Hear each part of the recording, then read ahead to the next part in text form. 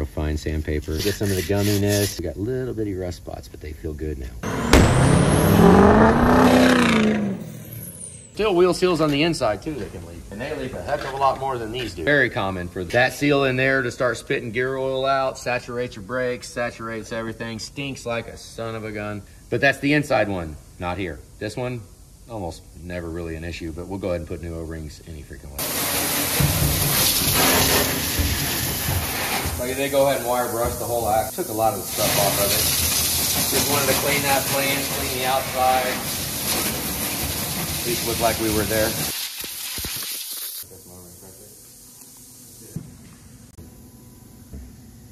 Oh, made a mess.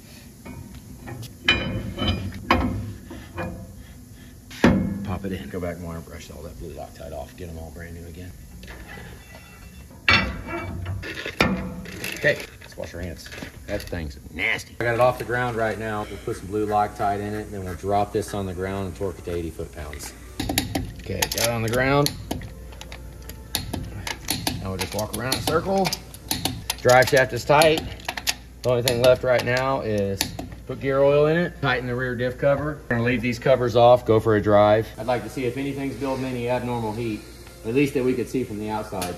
Check them out, almost missed them. Don and Rosalind going to do some kind of project, having a father-daughter day. He just grabs a semi and grabs his excavator and gonna go down here and do something. Holy goodness, we're airing it out. Julie's best cover just blew almost, yeah, I'm glad she didn't see that. You wanna close this door real fast. We have walked around the shop and almost cleaned everything. Need all this stuff gone. And then we have an issue.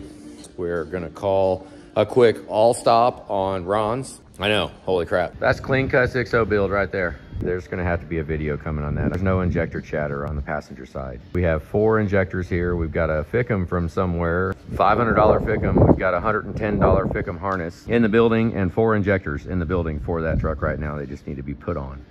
Look up there. That is that truck right there.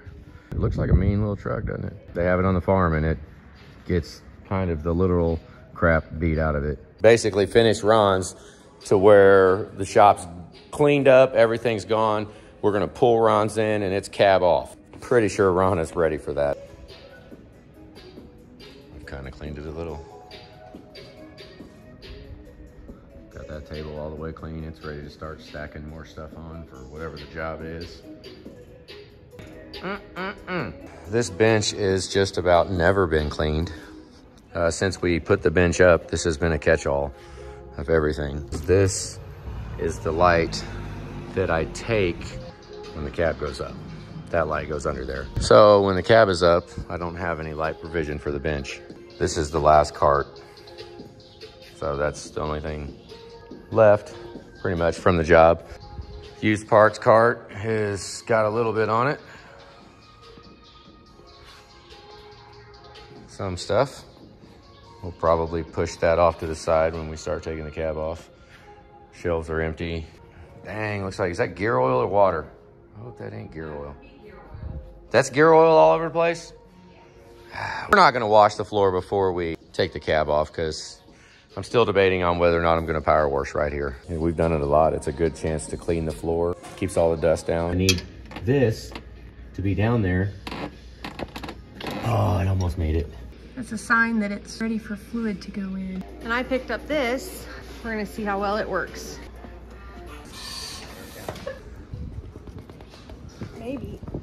Our little contraption works okay. Anthony's topping it off with a brand new bottle down there. We'll go drive it, check it again when we get back. Yep. Let's check 4-wheel drive here in a minute too.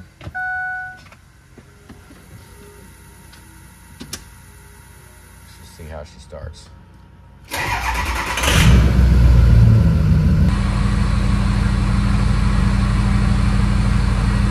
Yeah, I mean, injectors seem to be all right. We're gonna pull this around and hot seat it, get under the hood done, like right now.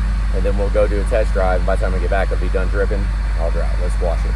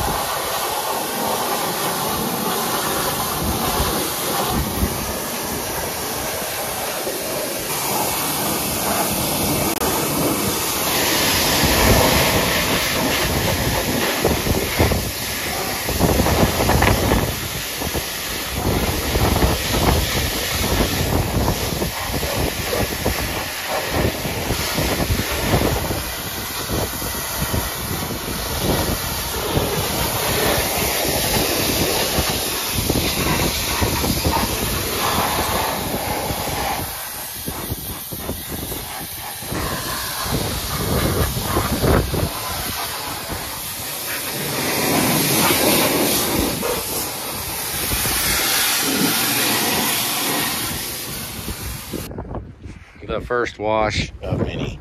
Let's go drive it. All right, 215. All right, we got it out in the wind. Hold on, little buddy. Oh goodness, I almost freaking forgot. Here you go. Okay, I have not tried it yet. Ready? On. Haha, look at that. That works great. Okay, let's check out climate control. There you go. Yeah, it should be completely reliable. All right, so at least we fixed that. Oh, yes. Truck parking area here. We've gone, looks like 9 miles. Got another 15 back to the shop. They gave us a little concrete area here to park at. Okay, so it's 150. Oh my God, it's loud.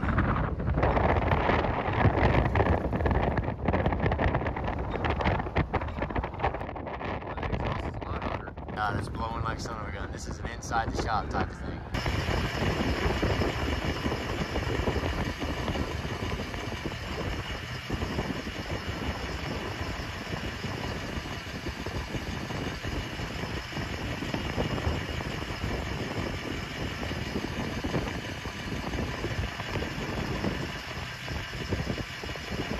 We're back at the shop. 159 degrees. Pretty consistent through the whole rear end. No hot spot on the pinion. Fairly consistent everywhere on the rear diff. Well, we have a problem. That Dorman pulse vacuum hub, we have it unplugged right now. As soon as you turn the key on, it locks the hubs in. Yeah, we are not done with that, but that's okay. That's a real quick, easy. Maybe we might wind up with a Ford one on there. They're just freaking expensive as hell. It's very, very likely that that is a piece of crap item. When something is this easy to replace, really lifetime warranty, I don't know. I mean, it could turn into just a pain in the ass. We're gonna go ahead and get this black truck in here. It worked like a dream, the Kawasaki tow truck. Now we can just drive straight on out and then we'll pull Ron's back in. You guys wanna know the story of this? Clean cut 6.0 build. Stay tuned.